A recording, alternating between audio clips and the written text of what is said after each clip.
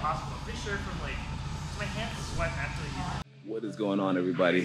Hope everyone is good. Just wrapped up another jiu-jitsu class in the morning. Jiu-jitsu before the sun is up. That's how I like to start the morning. Every morning, honestly, that is a regimen of mine. Whether it is jiu-jitsu, at the gym, a run, it's basically my regimen, how I start the day, which allow the creative juices to flow, get prepped for another brutal day, is I always make sure I get up early.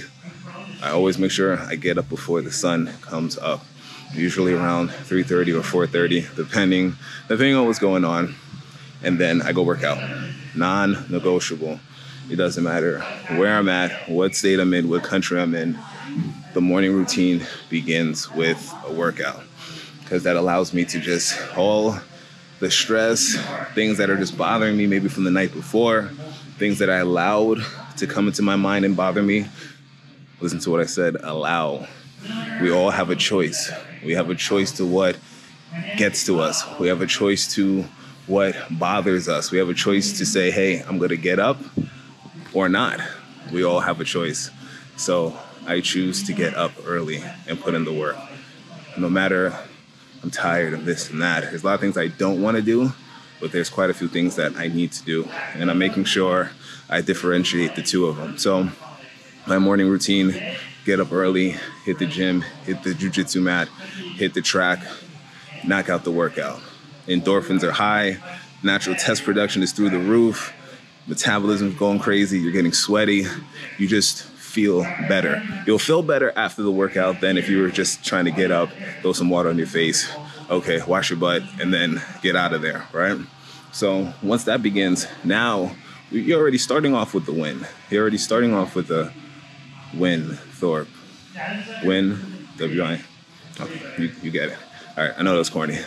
And then whatever life throws at you, you're already working off of a high vibration.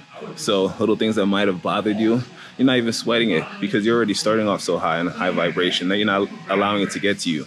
You're focused on what you need to get done and what you can control. A lot of things we can control, we choose to allow things we can't control to get on our nerves, to bother us.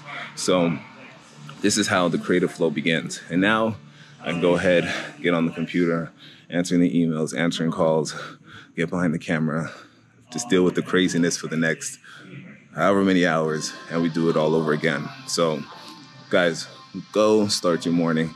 If you want to know where to get your creative flow, where do you get the ideas, believe it or not, it comes from the workouts more times than not. Because during the workout, during the run, during jiu-jitsu, the focus and the attention is funneled down. When I'm rolling, I'm allowing my mind just to be focused on the one task. When I'm working out or running and my legs are on fire and I want to go, I'm focused on that one task at hand.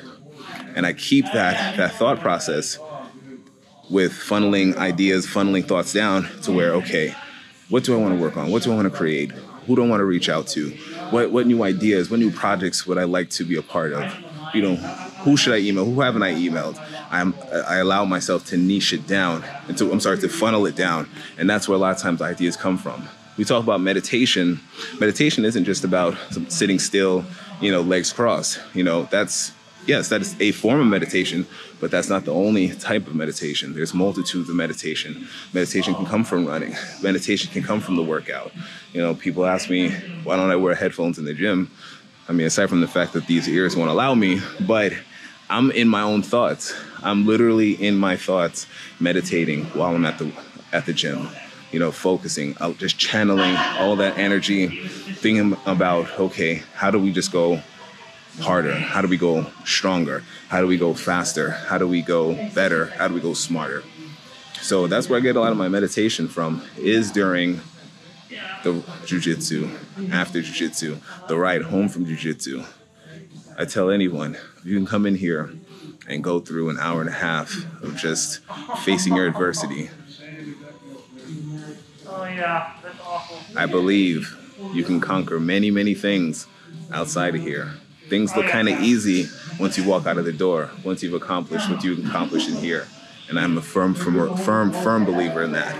So I want you guys to start your morning off with a workout. I don't care if it's a 30-minute, 40, go for an hour. All right, set your bar high, go for an hour. Start your day with a workout. Challenge yourself. Get up just a little bit earlier. You need to get up at 6 because it gives you exactly an hour to get ready for work. All right, let's go. Let's wake up at 5 o'clock. Take that extra hour. You've been wanting to say you want to start working on your script.